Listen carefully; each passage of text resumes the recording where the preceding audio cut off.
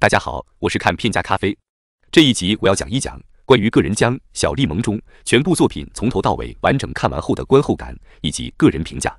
首先介绍一些关于小栗萌中的个人背景信息。小栗萌中的日文名字念作Oguri Monaka，生日是1998年11月30日，职业生涯是从2018年到2019年，身高是155公分，三围是92、58、88，罩杯是 H Cup。下面介绍关于小栗萌中的职业生涯。2018年，19岁的小栗萌中发表处女作 MMND153。2018年到2019年，小栗萌中作为片商卡哇伊的专属女优活跃在荧幕前。2014年3月发布最后一部作品 KWBD244。下面是我的观后报告。小栗萌中的全部作品我都从头到尾完整看完了，一共有12部，全部是单体作品，其中包含一部个人写真片，一部个人精选合集片。下面是关于小栗萌中颜值和身材的分析。小栗萌中在面相上，个人觉得是比较土气的那种，而且仔细观察她的嘴稍微有点歪，这可能是她的牙不齐，左半边门牙往外翻导致的。但就是这个土里土气的牛，却拥有一对硕大天然的 H 罩杯的大车灯，而且胸型浑圆饱满，呈现出无限接近几何状规则的完美半球形。皮肤光滑紧致，没有明显的疤痕。腰腹不算是平坦，但是腰腹上的赘肉也不算多。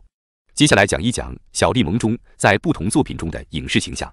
她的第一部作品是在片商未满拍摄的写真片 MMND153， 之后她成为片商卡哇伊的专属女优，其作品形象和系列类型包括 KAWD893 和900的女大学生、906的觉醒系列、914的妹妹、923的浓厚系列、934的泡泡浴、944的 X 解禁系列。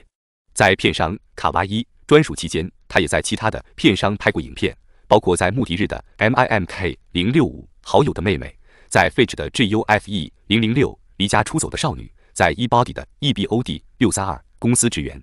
总的来说，小栗萌中在业界的时间还是太短暂了。从她所有演出过的作品类型来看，她的潜能开发还只是在刚刚开始阶段，还有很多题材和角色形象没有能够解锁，否则凭借她的实力，应该有机会成为下一个跟美原荷花差不多水平的优质巨乳系女优。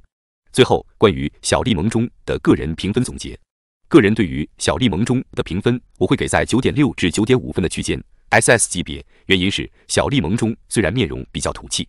但是就凭拥有天然 H 罩杯的完美胸型这一点，她在众多日本女优当中基本上就是无敌的状态。小栗萌中在身材上也不算是比较肥满的体型，身材比例都还不错，